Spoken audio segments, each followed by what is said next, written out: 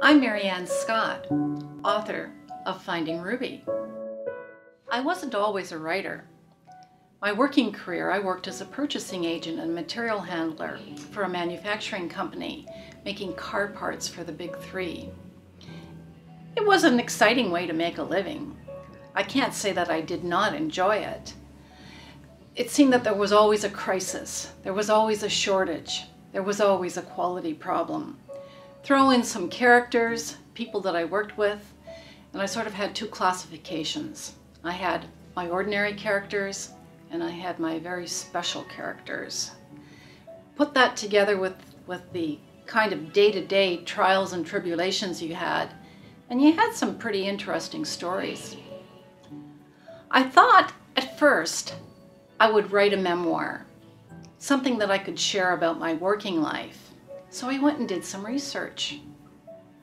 But I soon found out that when you write the truth, that the people, your very special characters, might not see that truth exactly the same way you do.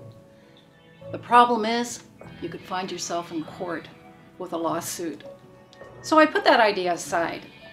But that urge to write was always there. And as the days and the months went by, I decided that I'd have to put my focus elsewhere. And I thought to myself, okay, fine. If it can't be a memoir, then it's going to have to be fiction. So I had to come up with a storyline. And I thought back a little bit about a memory I had.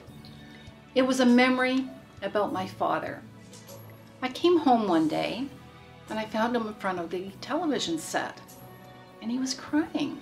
And I thought, what's the matter? And I asked him and he turned to me and he said two words. He said, "It's over." And I realized what he was watching. It was the day the Berlin Wall came down. Now I knew my father was in the war. He never spoke of it very much.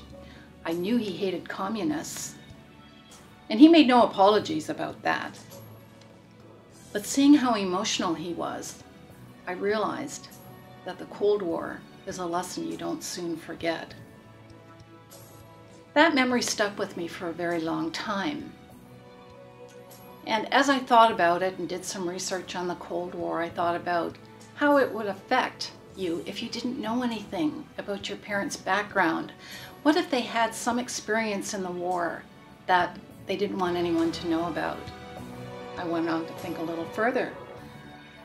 What if those people, those parents, those individuals were spies? And what did they do when the Cold War ended? Did they go on and have normal lives? Did they go on to have families? Did they tell their families about what they did in the war? It marinated for a while, and then I thought, I can make a story out of this. And that's how Finding Ruby was born.